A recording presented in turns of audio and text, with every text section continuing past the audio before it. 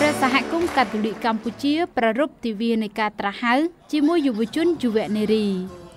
ព្រះសហគមន៍កាតូលិកកម្ពុជារៀបចំសិក្ខាសាលាសម្រាប់ការត្រាស់ហៅក្រោមប្រធានបទ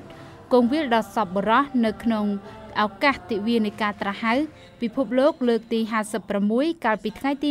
28និង29ខែមេសាឆ្នាំ2018កន្លងទៅនៅព្រះវិហារសន្តសិលានិងសន្តពលភ្នំពេញថ្មីដោយមានសិក្ខាកាមដែលជាយុវជនយុវនារីមកពីតាមបណ្ដាលព្រះសហគមន៍នានានៅក្នុងភូមិភាគទាំង3នៅក្នុងប្រទេសកម្ពុជាចូលរួមជាច្រើនរយនាក់ទិវានៃការត្រាស់ហៅជាលើកទីប៉ុន្មានដឹងអត់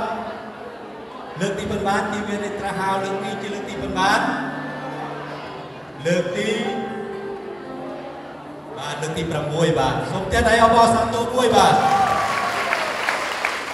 ជាកិច្ចចាប់ផ្ដើមលោកបូជាចាអ៊ុនសុនសមាជិកគណៈកម្មការនៃយុវជនដើម្បីការត្រាស់ហៅបានឡើងថ្លែងអំណរគុណដល់លោកអភិបាលអូលីវីយេដែលតែងតែខិតខំយកចិត្តទុកដាក់អប់រំនិងបើកចិត្តទូលាយដើម្បីរៀបចំទិវានៃការត្រាស់ហៅនេះអប់រំដល់យុវជនយុវនារីយើងដើម្បីបើកចិត្តទូលាយនឹងការត្រាស់ហៅដូច្នេះសូមអរគុណលោកអភិបាលនិងសូមទះដៃអបអរសាទរទិវាត្រាស់ហៅលើកទី6បាទនឹងឆ្នាំនេះជីវីនឹងជាជីវីមួយយ៉ាងពិសេសដោយសារនៅការមុខនេះនៅខែដប់មានមហាសន្និបាតសម្រាប់លោកអភិបាលពិភពលោកជួបគ្នាជាមួយសម្ដេចបាទដើម្បីកាត់ជាមួយអំពីយុវជនទី2អំពីយុវជននឹងការត្រាស់ហៅនិងទី3អំពីយុវជននឹងជំនឿនៅក្នុងអង្គសិក្ខាសាលានេះដែរលោកអភិបាលអូលីវីយេបានអប់រំយុវជនយុវនារីតាមអត្ថន័យនៃសារលិខិតរបស់សម្ដេចប៉ាបសម្រាប់ទិវានៃការត្រាស់ហៅនេះលោកបានអប់រំនិងលើកទឹកចិត្តដល់សិក្ខាកាមទាំងអស់ថាថ្ងៃនេះសម្ដេចប៉ាបហ្វ្រង់ស៊ីស្កូបានឲ្យយើងគិតអំពីយុវជនពីព្រោះយុវជនគឺជាជីវិតនៃការត្រាស់ហៅ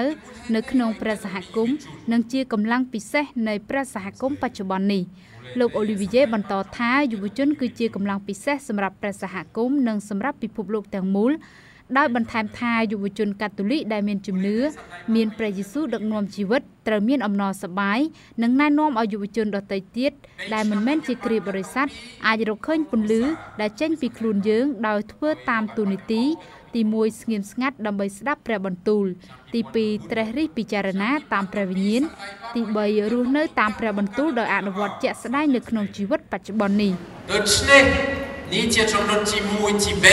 3សូមរស់នៅតាមព្រះបន្ទូលដែលបានទទួលនិងគិតពិចារណាប៉ុន្តែមិនមែននៅថ្ងៃសែកគឺនៅថ្ងៃកញ្ញាឡុងលីសុភាវ័នជាយុវនារីមកពីព្រះសហគមន៍ភ្នំពេញថ្មីដែលបានចាប់អារម្មណ៍ចំពោះការត្រាស់ហៅនេះបានឲ្យដឹងថាកម្មវិធីនេះបានធ្វើឲ្យខ្ញុំគិតច្បាស់អំពីផ្លូវដែលខ្ញុំគួរតែជ្រើសរើសសម្រាប់ថ្ងៃអនាគតនិងបំភ្លឺខ្ញុំឲ្យកាន់តែច្បាស់ថាផ្លូវមួយណាដែលខ្ញុំគួរតែសម្រេចចិត្តដើម្បីជួយព្រះសហគមន៍មិនថាជាព្រះសហគមន៍ដែលខ្ញុំរស់នៅក៏ដូចជាព្រះសហគមន៍ផ្សេងទៀតនៅកម្ពុជាយុវតីបន្ថែមថាចំណុចដែលជួយឲ្យនាងកាន់តែចង់សម្រេចចិត្តនោះគឺដូចជាលោកអភិបាលបានមានប្រសាសន៍ថាកុំរារាំងដោយធ្វើឲ្យយើងមានការពិបាកនៅក្នុងការសម្រេចចិត្តនាងក៏បានលើកឡើងដែរថាលោកឪពុកបូរីក៏បានបញ្ជាក់ផងដែរថាមានលោកបូជាចានិងបងស្រីដែលបានជួយបើកផ្លូវសម្រាប់យើងដោយធ្វើជាគំរូនៅក្នុងការសម្រេចចិត្តនេះអ្វីដែលនាងមើលឃើញនោះគឺសេចក្តីស្រឡាញ់ដែលអស់លោកបូជាចាលោកអភិបាលនិងដូនជីបានចែករំលែកនិងគ្រប់សកម្មភាពនៃការអធិដ្ឋានគឺដូចជាជីវិតតែងតែបើកចិត្តទូលាយដើម្បីអធិដ្ឋានជានិច្ចកញ្ញាឡុងលីសុភាវ័នសិក្ខាសាលានេះបានជួយដល់យុវជនយុវនារីថាចូលក្នុងក្រុមគ្រួសារណាមួយនៅឡើយទេប៉ុន្តែនាងបន្តការអធិដ្ឋាននិងបន្តសួរបងស្រីអំពីជីវិតជាអ្នកបួសបន្តទៀតឲ្យរិះគិតអំពីជីវិតជាបព្វជិតបព្វជិតាតាមរយៈការអប់រំផ្ទាល់របស់លោកអភិបាលសក្ខីភាពរបស់លោកបូជាចានិងដូនជីកាតូលិកនិងវីដេអូផ្សេងៗអំពីជំនឿនិងគំរូជាដើមជារៀងរាល់ឆ្នាំព្រះសហគមន៍កាតូលិកកម្ពុជាតែងតែរៀបចំឲ្យយុវជនយុវនារីទាំង3ភូមិភាគមានការជួបជុំគ្នាដោយមានទិវានៃការត្រាស់ហៅនេះ ជារៀងរាល់ខែឧសភានិងបោះជំរំសម្រាប់ការត្រាស់ហៅនៅខេត្តព្រះសីហនុនៅខែកញ្ញាដើម្បីរិះគិតអំពីជីវិតជាបុព្វជិតបុព្វជិតានិងទូនាទីរបស់ខ្លួនជាគ្រាបរិស័ទយ៉ាងពិតប្រាកដនៅក្នុងការបម្រើដំណឹងល្អ